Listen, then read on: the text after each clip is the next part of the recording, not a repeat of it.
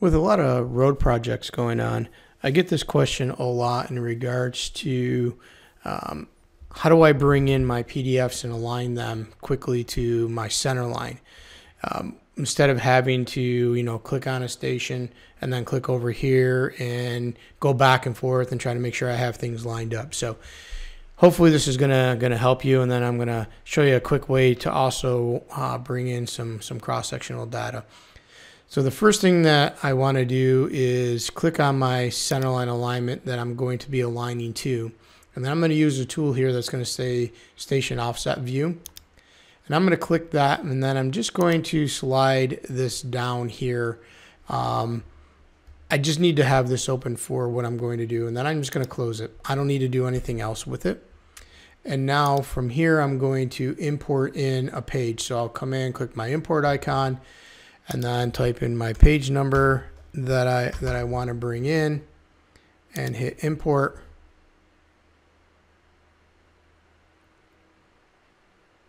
Okay. And now that this page is in, what I'm going to want to do here is say georeference the image. Okay. So I'll come over to my file explorer over here and go georeference the image. Once that's set, you'll see this file is not vectored. So this will work for a vectored as well as a non-vectored file. So what I want to do is I want to align this page now to my stationing.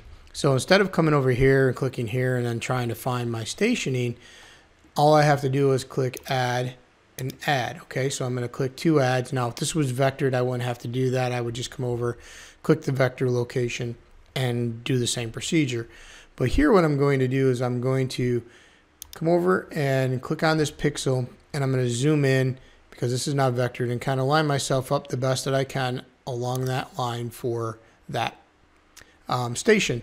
Now where the location comes in, what I'm going to do is type in that actual station, 735 plus 00, comma 0. So basically what I'm doing is I'm putting in the station and then I'm telling it at a 0 offset.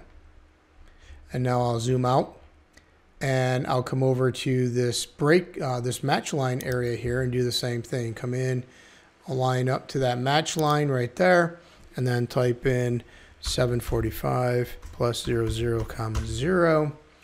Once I have that, I will hit tab, and now you will see these lines showing where this is going to go onto the alignment. So you can see that this point A is going to go to that station there. This point B is going to go to that station. Once I have it, I hit compute, and you'll see here that I'm now lined up to my project. And you can see here that this station here, alignment, I have it in white, is 745 plus 00, and you can see that 745 plus 00 lines up to that. So all I will do from here is I will really import all the images at one time. So if I have 50 pages here, I will go from 2069 and then up to 2100, say, and just bring in all those photos or all those images from the PDF. Then I'll come over to my Project Explorer, click on the first one, and do that import. And then all I have to do from here is just pull this down and pick my next plan sheet, okay, and then go reference right here. And now I can just keep going as I go along and just start aligning all the PDFs to this.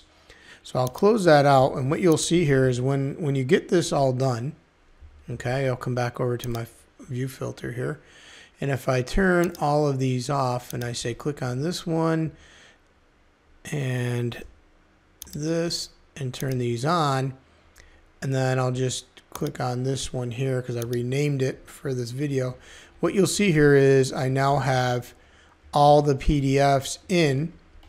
And what I was able to do is use this remove image boundary, and I was able to come in and trace a boundary around and I was able to trim them as I was putting them in at the exact same time.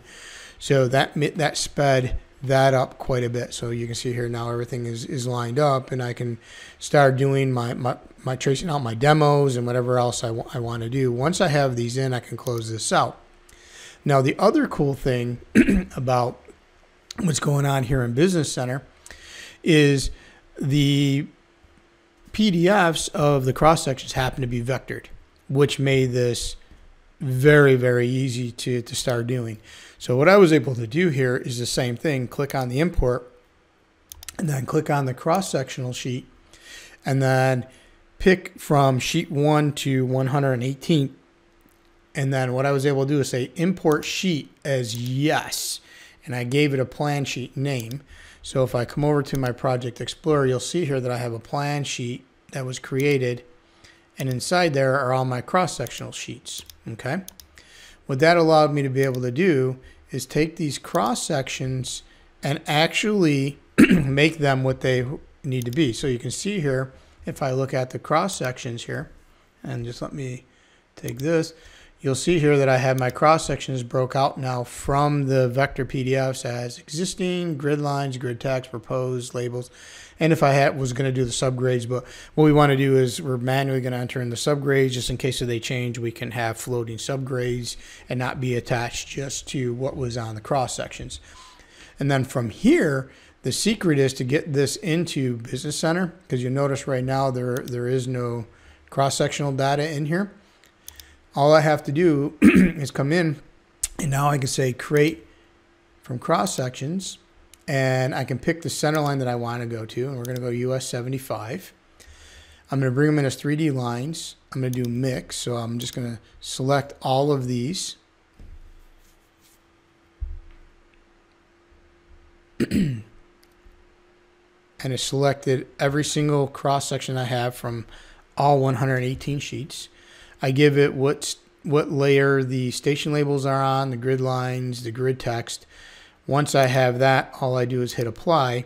And what this is going to do now, this is going to take this information that's in cross section, and it's going to bring them into Business Center for me. So it's going to create my line work and everything that I need for all of this. So then if I come over to my Business Center here, and I say, let's turn on the cross sections in this view here,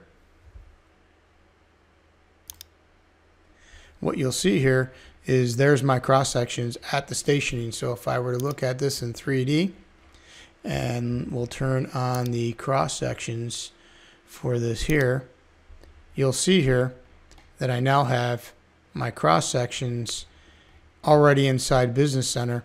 All I need to do for the existing ground now is make a surface, and then from here box out what my demo is and add that to a corridor, and now I can start calculating per station what I actually have for demo along, you know, this US 75. So hopefully you found some of these tips and tricks helpful. I do have a class that I do teach on how to do everything that I'm showing you. If you would like to take the class and have some training on this and learn more, feel free to reach out to us. Thanks.